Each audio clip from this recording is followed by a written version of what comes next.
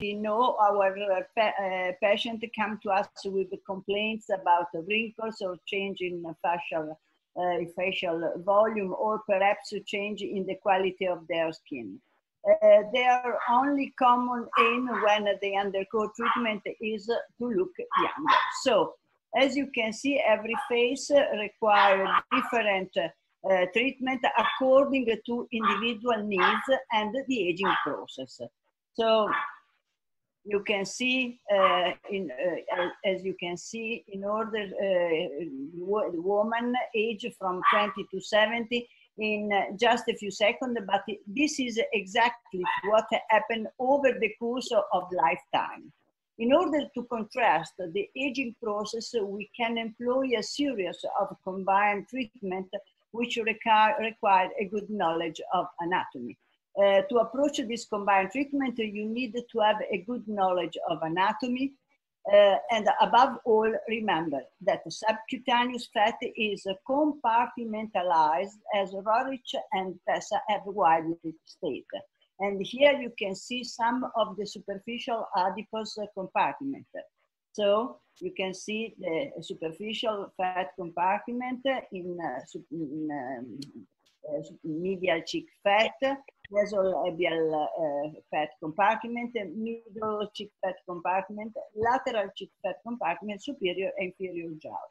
So, and what about the deep fat compartment? You know is the medial and lateral SUF, the medial cheek fat compartment, and the buccal fat. Now, how do fat compartment age?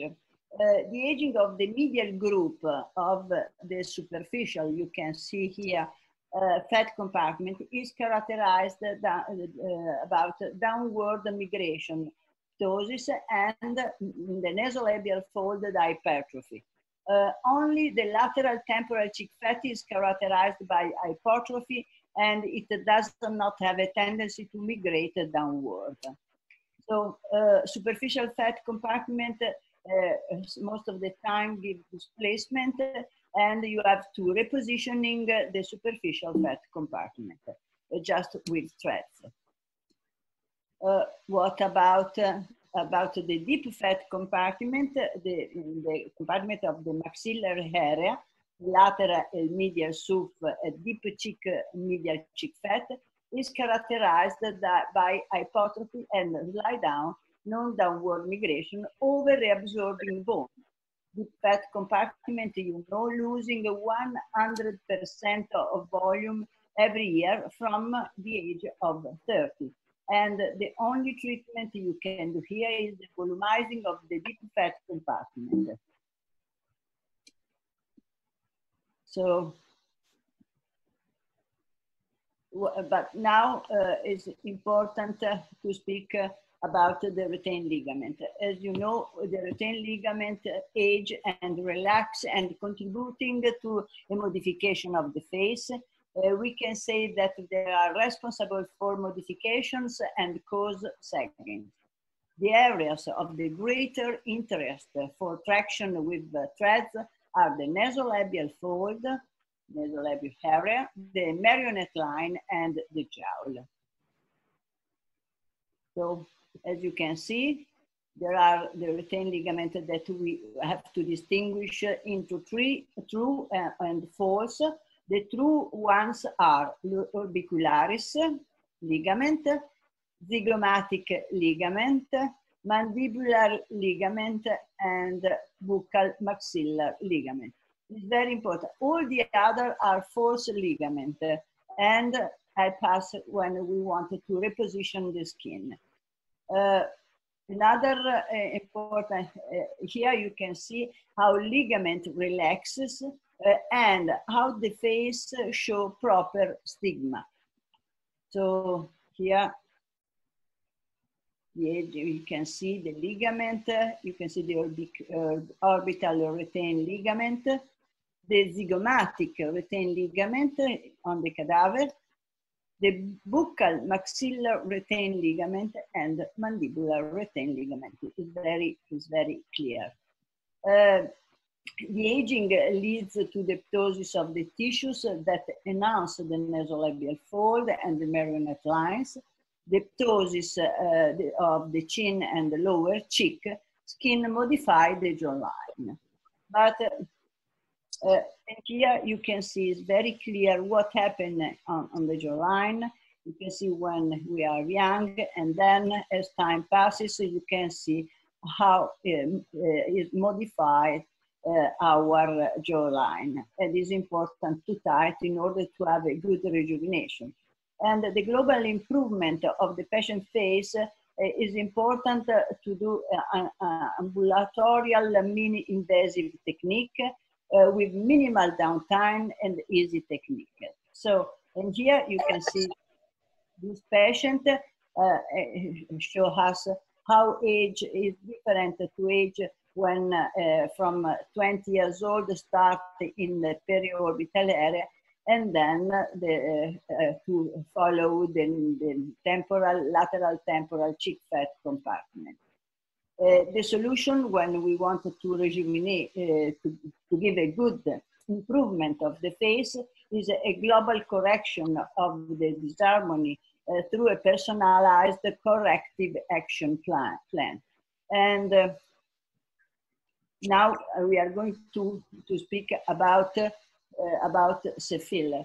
Seffiller is a new idea arrived from Dr. Alessandro Gennai. Is a plastic surgeon in Italy, but he lives in Miami. And we thought about the medical lift millimeter, and adipose tissues is our goal. So we are going to speak this. There is a kit.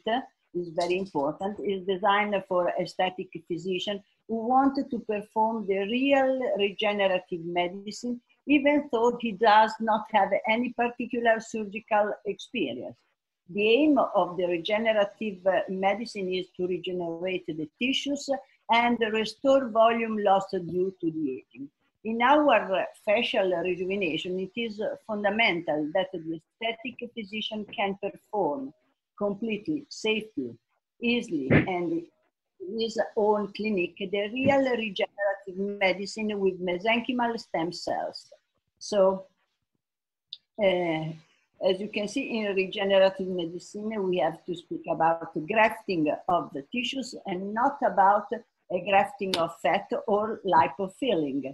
The cells of the stromal vascular fraction are found in tissues close to the regeneration bearing blood vessel. Therefore, the collect tissues is formed of mature adipocyte and of the much more important cell of the stroma vascular fraction.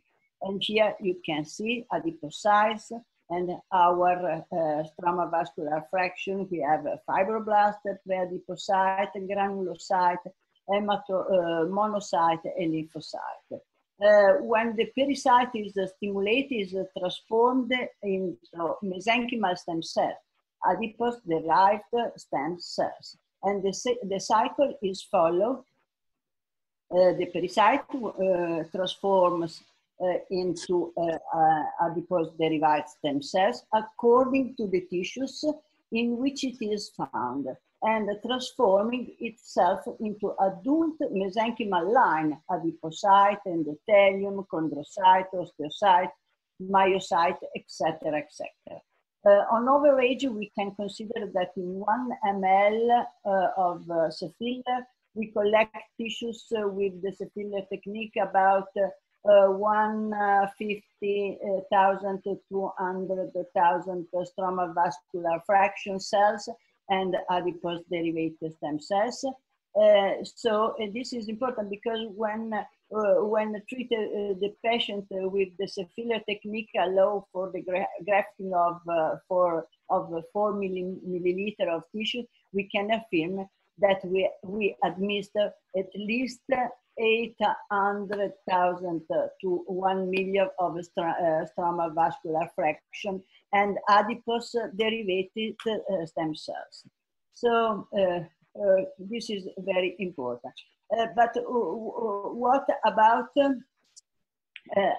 Seffiller thanks this special guide open a new era to the regenerative aesthetic medicine as far the simple taking zone is concerned. Any area can be suitable as long as there is localized adipocyte with a minimal thickness of 2 centimeters.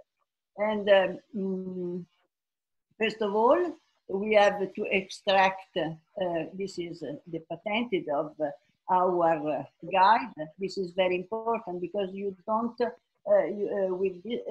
thanks to this guide, you can stay in the same level of 2 centimeters and don't permit it to go too much down or up. And you to collect a real stromal vascular fraction cells. So first of all, we must extract the adipose with the cannula present in the kit. The cannula you can see here that we use is 0.8 millimeter to select a small cluster of fat. So, and as I said before, you can see in 4 milliliter is the average volume injected in a Seffiller treatment. The cell dose is 800 to 1 million of stromal vascular fraction. So you can see on the abdomen here, the extraction of the stem cells is very safe, is very easy, effective, and it permits us to remain in the same correct plane, and it prevents any risk to insert the cannula too deeply or too superficially. This is our how to prepare the anesthetic solution before to do this filler treatment, and aspirate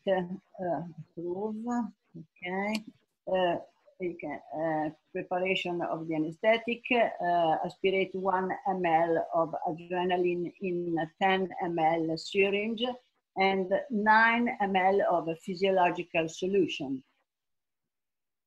You can see adrenaline and 9 ml of physiological solution. Now you remove 9 ml of solution and aspirate 9 ml of lidocaine. You obtain 1 to 100,000 solution. So here is, you can see the superficial fat fluid is very, very fluid. The cannula selected a small cluster and there is not a manipulation. And how to do it. This is the last new guide is published just in 15-20 days ago. Is the new one.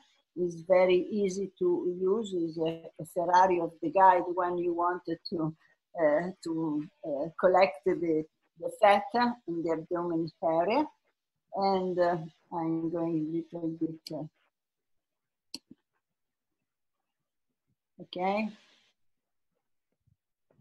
That all doctor you insert the syringe in the guide, block it, and after you insert 2 millimeter, 1.5, 2 millimeter under the skin, and put it in the vacuum and start to aspirate our fat, our stromal vascular fraction, our stem cells, how you want.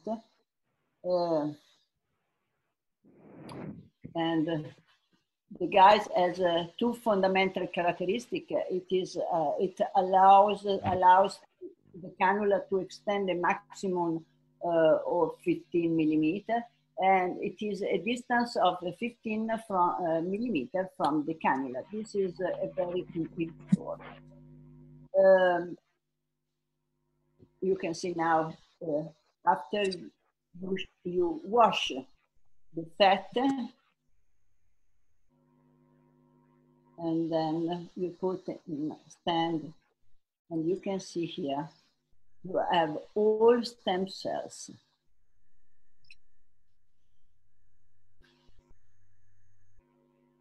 After the perpendicular insertion of the cannula up to the stop on the guide, then you 90-degree rotation so as to keep the guide in contact with the skin. And then you must emulsify about 15-20 passages between one syringe and another, so as to make the adipose tissues as fluid as possible before inserting in the area to be treated.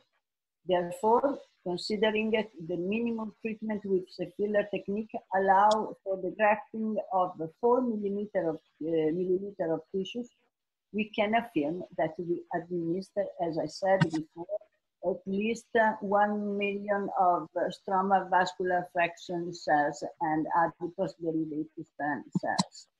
And we can extract from 8 to 12 cc of adipose tissues, and then we can use on the okay, the second part, this is the cones. We are speaking about the polylactic threads, Silhouette Soft, are made in the United States, as you can see. And we have three kind of sutures, 8, 12, and 16 cones. The needle is always a 23 gauge needle and is 12 centimeter long. The distance between one knock to the other is 1.5 millimeter, and is the same for all these threads. The only difference is the distance, 8 millimeter for 16 cones and 12 cones is 8 millimeter from one knock to the other, and only 5 millimeter and only 5 millimeter for 8 cones. So our 100 polylactic acid stimulate more fibrosis, polylactic acid, and has the benefit of a long reabsorption time over 2 years. So you can see when you insert the sutures, so you have to prepare the entry point with the needle, 18 gauge needle, and then you use the suture needle 23 gauge. You enter 5 millimeter in vertical position inside the tissues, and then you turn the needle 90 degrees. Then, and now you go towards the first exit point, and you pass through the skin with the first half part of the sutures. Then you enter with the second part of the sutures, and you go with the second needle towards the second exit point. And now you pass with the second half part of the sutures with the other 4 cones. Then you collect the skin in the needle, or you try to lift and to tighten the skin towards the temporal area. Here you can see on the cadaver, as you can see, I have inserted the sutures on the cadaver. You can see the cones are colored in blue, but it is impossible. The traction is very, very strong. So here I wanted to underline, you be careful when you insert the sutures. Why? Because you have to pay attention to the last cone, and you can see when the last cone put in horizontal position on the skin, it's impossible to insert the sutures. What you have to do, you have to lift again the sutures, and then you follow the cones towards the entry point in order to have a good position of the sutures. Here you can see two different possible insertion of the suture: straight line or right angle. Straight line when you wanted to improve the zygomatic area, but you have to put minimal 2 or 3 when you wanted to improve this area, or when you wanted to improve the zygomatic area, you put in a right angle, or straight with the entry point located in the upper part of the zygomatic bone. And here you can see, normally it is possible to use 12 cones sutures, because you need to anchor it very strong in the cones in this area. The anchorage always is in pre-auricular area. It's important, it's very important to consider the area to treat it, because we have we have to consider which area you want to improve, and you want to give a good result. So as I said before, every year we lose minimal 1% of our fat on the face. So, and the muscle is displaced by this for the contractor. The muscle, the change the muscle, and what about the deep fat? The deep fat lose volume and slide down, and this is the same for the retained ligament. So this is important to consider the area to be treated. Why? Because the only area where you have a problem, and normally where we insert the suture, is the nasolabial fat and the superior inferior jaw. As you can see, slide down, but in vertical position, this is, and you have to consider always the vector when you insert the sutures. It's important to understand the key concept, because you have to consider the severity of this, the sagging, the pulling point, and the important the selection of the patient, because not all patients are a good patient for this treatment. So it is important to the most effective vector. This is incorrect application of our sutures, but this is the good and correct application. You can see when you lift the nasolabial fold and the jowl, this is the vector you have to use in order to have a good result for a long time, and where you have to insert the sutures: in subcutaneous level, in the superior, medial, or deep fat compartment, and be careful in the dermis or in the muscle, but the patient feels pain and it's impossible to continue to insert.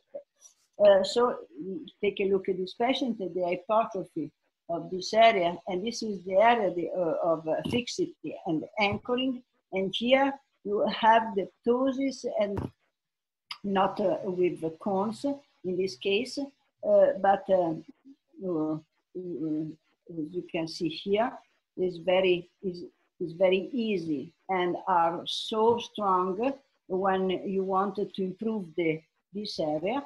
And these threads are commercialized in Asia, not in Europe. This is why I had a webinar with Asian people just 3-4 times. And this is the treatment that I did with their threads. You can see here, enter with the second needle in the same entry point, and then you create a virtual knock, because enter in the exit point, and you anchor and stop the sutures again. The patient doesn't feel pain. The particularity of this curved thread is the needle. The needle is conical and it is impossible to have bruising. Sometimes it's difficult to proceed, but it's very safe and without any kind of problem. So here I can put it in a straight, but in this patient I did the stem cells 15 days before, and exit point after the nasolabial fold in order to anchor it and to give volume to lift the zygomatic area, and anchoring, as you can see, in the temporal area. But you are in the safety line, always in the safety line. So here with cones, you can see I prepared just one entry point in upper part of the zygomatic bone. And in a view technique, I exit just in the jowl and I pass through the loop with the second sutures. You can see here, I remove the needle and I tighten the first sutures, and then I'm going to anchor it in the temporal area. I help myself with a cap of the needle. The second, just with one entry point, you have like 4 sutures in this case. It's fantastic because you have a very big, a very important lifting effect. Here you can see the stem cells after I injected in the zygomatic bone air stem cells. On the same is very important when you want to improve the periorbital area and the periorbicularis area is the best because you have the result very, very important. This is why I wanted to underline again this treatment with Seffiller, because in my opinion is the best on